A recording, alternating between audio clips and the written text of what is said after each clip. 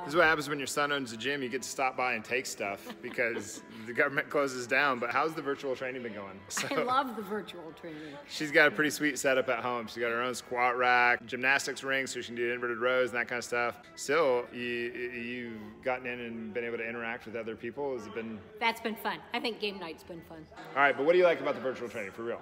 Oh, I love seeing everybody from the gym. That's what I really love. Because I honestly, I could do it by myself, but it's so much more fun doing it with everybody else. So much more fun in a group. I don't know how anybody does those metabolic workouts by themselves. Well, I do, because I do them, but they suck. It's so much more fun with other people. No, it's a lot of fun.